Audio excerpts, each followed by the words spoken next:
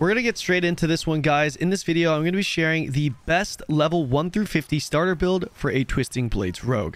All the legendary aspects in this build will consist of codex only legendaries, so nothing in this build will be dependent on drops. You can just instantly farm everything. A link to this build can be found in the description below. I want to give a shout out to Mobalytics for partnering up with me, allowing me to provide you guys with a detailed written guide. I'll be providing all my guides via Mobalytics moving forward. Oh, and by the way, Mobalytics does have an overlay feature allowing you to access all of my builds in-game as well for even easier on-demand reference. Alright guys, so I've pulled up the Mobalytics website, which has a list of all my builds pretty much mapped out in detail. You guys can find the link to this in the description below. But jumping right into our level 1 through 50 starter build for Twisting Blades, we're going to be taking Puncture here all the way into Fundamental Puncture. This is for the purpose of that on-demand guaranteed vulnerable application. We're taking Twisting Blades, of course, which, keep in mind, has one of the best lucky hit rates in the game with the legendary aspect, which we'll talk about in a bit. We're going to take Enhancing all the way to Advanced Twisting Blades. This is going to give us some nice cooldown reduction, which is one of the key components to taking Twisting Blades. Then we're going to take Sturdy, much needed close damage reduction here. Rogues are one of the squishiest classes in the game. We definitely need to take that. Siphoning Strikes next. This is going to give us some very, very nice sustain by healing us every time we critically strike. Since this Twisting Blades build is going to allow us to just constantly spam, we're going to get a lot of hits out, we're going to get a lot of crits out, and we're just going to get a lot of heal from that. Moving down to the Agility skill cluster, we're going to be taking Shadow Step. Not only does this have a 100% lucky hit rate, but this also gives us a very important unstoppable CC break, and we get some nice movement speed for 2 seconds after using it as well. We're taking this to Enhanced Shadow Step. This is going to give us really nice extra crit rate during the early game. And then we're going to be taking Methodical Shadow Step, which is going to give us a very nice stun on the target that we Shadow Step to. Next, we're going to take another movement skill, Dash. This is going to have 2 charges, really, really important, especially if you're trying to speed through the campaign. We're going to max out the Weapon Mastery passive, and that'll lead us to the Subterfuge skill cluster. Dark Shroud, super important. This is going to give us up to 40% damage reduction. Again, one of the squishiest classes. We definitely need to take Dark Shroud.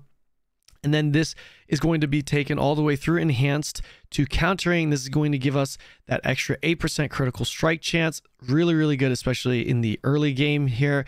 Then we're going to take Exploit, which gives us very nice burst on openers, and Malice, which is going to give us a very, very nice times 9% increased damage to vulnerable enemies. Vulnerable being a super, super important application. The imbuements we take are Shadow Imbuement. Now, this is like pretty much the king for the early game, especially leveling. This is going to allow us some very, very nice AoE damage. And when we kill targets that are affected by this Shadow Imbuement, it's going to give us a ton of energy back, which is super important in the early game via consuming shadows. So really, really important to take this in the early game. We're going to max that out, take it through Enhanced, which gives us some nice additional critical strike chance against injured enemies that are affected by it. And we're going to get some extra vulnerable application from Blended Shadow Imbuement. Really, really nice to take. Really important in the early game, I would say. Then we're going to take Precision Imbuement here, which gives us additional crit strike chance, which we're going to be rotating our Shadow Imbue pretty much off cooldown. Having that extra critical strike chance, really good. Down to the ultimate skill cluster, we're just going to be taking passives here, and we are going to be taking Innervation, which gives us some nice energy back, because remember, we have very, very good lucky hit rates with Twisting Blades. We're taking Adrenaline Rush here, 5% increase regen, energy regen. We're going to be taking Haste. This is going to give us additional movement speed, which is super good for that early game, and we're going to get some nice attack speed also when we're below 50% maximum energy. Impetus, we're going to be taking this just because in the early game, especially when you're dungeon clearing, you're going to be moving quite a lot, especially with Double Dash and Shadow Step, and this is going to just allow us to deal some extra damage, and 21% increased damage is actually pretty good considering Twisting Blades. Once you actually use the skill, the blades start spinning around you, and you can actually move those blades around. And that first Twisting Blade skill that you use can hit just a lot of targets. So you can really take full advantage of this. Other than the early game, I probably would not recommend taking Impetus, but again, just because in the early game, we're going to be trying to clear dungeons, and we're just going to be moving from pack to pack. pack to pack a lot, I think this has a lot of value. The key passive we're taking is Victimize. Now, this is going against the traditional momentum, which you could definitely take, but I just feel like the extra energy regen as well as the damage reduction isn't going to be as necessary in the early game pre-50 or at 50. So this right here is just going to really take advantage of our lucky hit, giving us additional damage, which works pretty similar to Shadow Imbuement here. We're just going to be constantly popping up more explosions, just giving us more AoE damage. Specialization, we're going to be taking Inner Sight, and this might be a little bit more difficult against mobs and dungeon clearing. You're just going to have to be really good utilizing your evade, utilizing your dash, utilizing your shadow step. And if you could do that effectively, you should have no issues, but it does require a little bit of that targeting and tracking in the early game for dungeon clearing. When it comes to single target, it's just super easy, pretty brain dead. You just continually spam and try to dodge attacks. Going into the aspects here on the helmet, we're going to be taking Enshrouding Aspect. This is going to give us some pretty nice stacking damage reduction and quality of life, allowing us to get some extra Dark Shrouds up.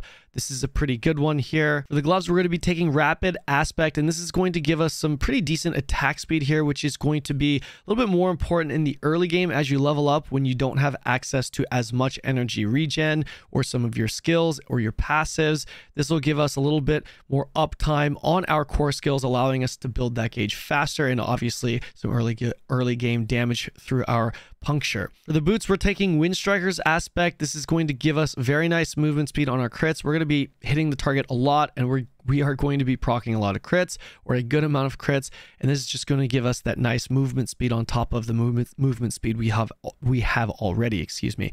On the chest piece, we're going to be taking Aspect of Disobedience. This is going to give us really nice early game armor.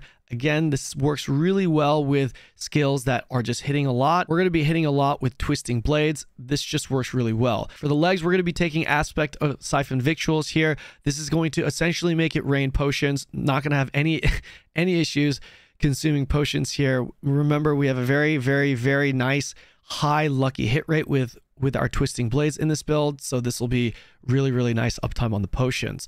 For the two-handed weapon, our bow weapon, we're going to be taking Twisting Blades. This is going to maximize our damage with Twisting Blades. Ideally, you'd probably want to take a crossbow, by the way. For the one-handed weapon, we're taking Aspect of Unstable Imbuements, and this is going to allow us to essentially trigger our Shadow Imbuement when we use the Shadow Imbuement. And since we're a melee class and we're going to be in the middle of all the packs, we can take advantage of this legendary aspect. For the other weapon slot, we're taking Aspect of Intercom. This isn't the ideal aspect, but remember, we are limited to guaranteed aspects from the codex here, and we do stand still for a decent amount of time. When I say decent amount of time, I mean like 1, 2, 3 second windows. For single target fights, even more. And this is just going to give us some extra damage because 5% every second is actually pretty good. That's 15% if you're standing still for 3 seconds. Not the best, but certainly not the worst. For the ring slot, we're taking Aspect of the Corruption. This is going to give us 20% increased potency against vulnerable targets. We're going to be constantly applying vulnerable. This is going to further juice out our Shadow Imbuement. For the ring number 2, we're taking Ravenous. This is going to give us some pretty good energy regen for killing vulnerable targets, and we're going to be killing a lot of vulnerable targets with our Shadow Imbue and Puncture. And the Amulet slot here, which gives us a 50% bonus effect. We're taking Edgemaster's Aspect, which will give us a 15%, assuming that you have the lowest roll taking this from the codex, a 15% increased damage based off of your primary resource. This is a very nice aspect to take for Inner Sight users. We're not going to really go over the stat priority here because this is really self-explanatory and you guys could just check it out in the build. You're probably going to be referring back to this if you want to copy this anyways, as well as the gems. So that pretty much does it for this build breakdown. So if you guys enjoyed that, if you found it helpful, don't forget to like and subscribe. Check out the build again via Mobilytics in the description below, and I'll see you in the next video.